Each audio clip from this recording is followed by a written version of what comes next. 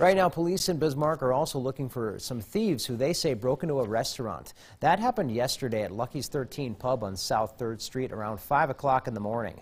Police say the burglars forced their way into one of the doors. They then went around the restaurant, taking several items, including from the office. So far, we don't have a description of who police are looking for.